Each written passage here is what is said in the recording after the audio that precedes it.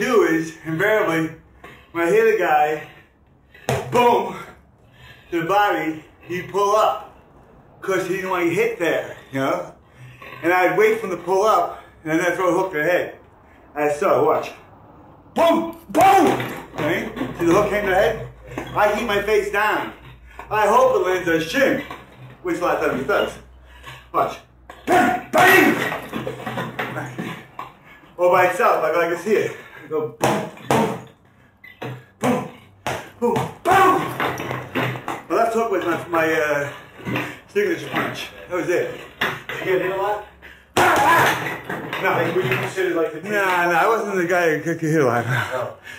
Look at me. Like you wouldn't take a punch to gain it. No. I was a counterpuncher.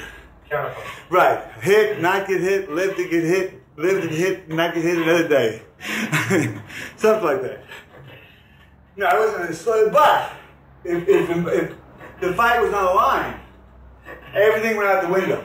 And I do what I had to do to win. Cassidy is active. He's mixing up his punches, body and head, left and right.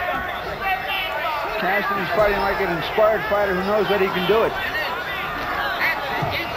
Light heavyweights, and they can punch, people. Nice combinations by Cassidy.